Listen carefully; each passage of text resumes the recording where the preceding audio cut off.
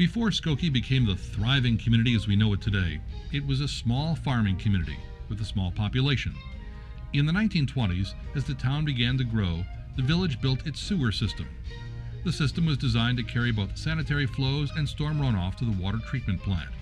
During heavy rainstorms, excess water, or overflows, were carried to the North Shore Channel. With the continued population growth, the sewer system became overburdened during heavy rainfalls, and residents experienced flooding, which caused a backup of sewage into their basements. The obvious concerns about property damage and hazards to health prompted the village to consider upgrading the sewer system. The challenge was to develop a system that was equally affordable as it was effective. A traditional flood control program would require the installation of large sewers to carry stormwater from the village to a reservoir, tunnel, or lake. This was an expensive proposal, however, with the cost exceeding $160 million in 1982, and it wouldn't guarantee the elimination of sewer backup. So the village board hired an engineering firm to study alternative flood control systems that would be more cost-effective. On August 23, 1982, the Board of Trustees adopted the runoff control system.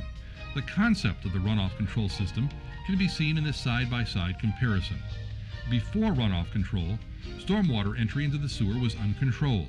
The village sewer system would become overloaded during heavy rainfalls, causing basements to flood. With the runoff control system in place, stormwater entry into the sewer is controlled by a system of berms, underground storage tanks, and flow restrictors. Here is how it works. During a heavy rainstorm, restrictors control the rate at which stormwater enters the combined sewer pipe, eliminating the potential for sewers to fill beyond their capacity. As a result, stormwater ponds on the surface of the street. Roadway berms maximize the amount of stormwater ponding. The runoff control system prevents the backup of sewage into the basement because only a few feet of the house sewer pipe is filled with water. Underground tanks, surface basins, and relief sewers are in place in areas that need additional storage.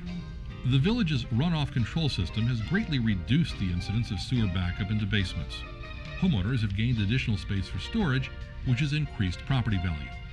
The system was completed in 1999 and consists of 625 roadway berms and 97 runoff control facilities. Over 3,000 flow restrictors, 104,000 feet of sewers, and 3,900,000 cubic feet of stormwater storage have been constructed.